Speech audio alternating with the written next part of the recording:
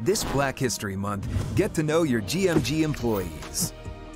Hello, my name is Robert Brown. I'm the assignment manager here at News 6. I'm in charge of assigning our reporters and photographers to their news stories of the day. Everything from trials to hurricanes, stories of love, altruism, and peace. And really, that's what keeps me inspired. You know, I always grew up being taught that we are all equal. It wasn't until about probably elementary school that a friend pointed out that we are different on the outside.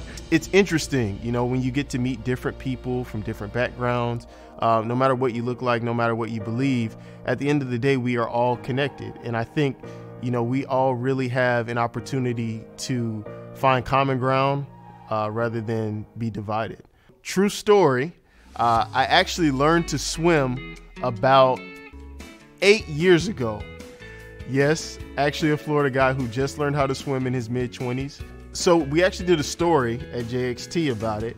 Black people are disproportionately affected by drowning. I became one of the characters in the story because our reporter at the time said, "Hey, can you swim?" It's something that I had feared all my life. I actually almost drowned when I was a kid, but the reason I wanted to learn to swim was not only for my own enjoyment, but to be able to save or react if somebody close to me was ever in a situation where they could not swim.